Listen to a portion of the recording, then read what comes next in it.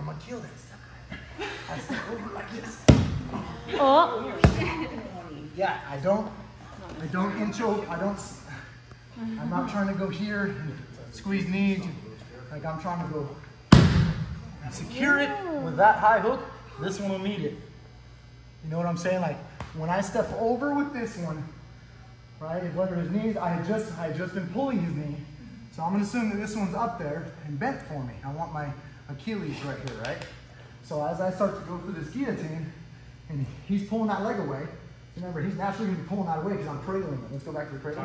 Let's go back to the cradle. Can't hear you, what? Let me go back to the cradle. So like he's got the tension now. Tension, tension, trying to open up, trying to open up. Does that make sense? Yeah, that's what I was saying, it's like a spring. It's a spring. Don't just throw his leg and do it. Wait for him to go, I'm trying to get out of here. He should be trying to get out of there.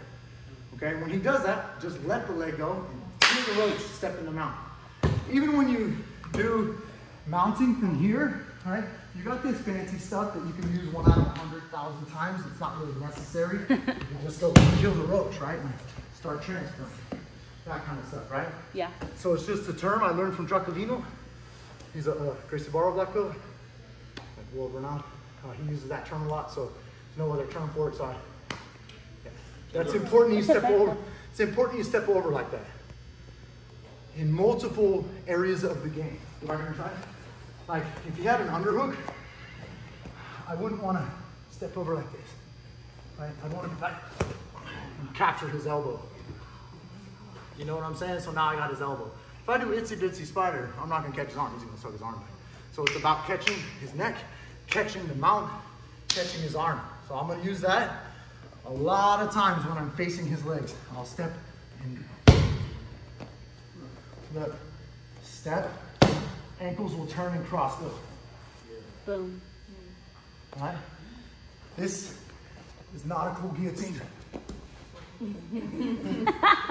Seriously, this is not either. On your hand, nothing less. Okay. Okay, because then you start to take away from your elevation, you know, and then you could possibly get rolled over. Extended arm, locked out, not like this, not on your elbow. Okay. The other reason, I gotta connect my hands when we get to it. The other reason that I want to have this elbow turned is because you'll notice my elbow's high. My hand's like down here on the center of his chest. When I'm like, turn, buddy. I can see I'm here like this, right? But when I turn, I drop that elbow in like that. Which makes my hand go up by his shoulder. Look, I'm poking out by his shoulder. So when I come into the mount, and I have that position over here, it's harder. But when I walk over here like this, then I can connect my hand, even if I post on my head and put my elbow over his shoulder. Right, okay? And I post on that elbow. I don't want to post on my left, because I can pull my left back now by posting on this elbow. Otherwise, you're always trying to do it with your lower lumbar and your back, and you're off balance, and both of your arms are like trying to lift off the mat instead of just posting on one and choking with the other. All right, so again, we got to this position. He's sprung apart. Boom. Step like this. I felt like he wasn't choking or needed more. I post, lift my hips. My knees went tight. Lift my hips, grabbing my palm.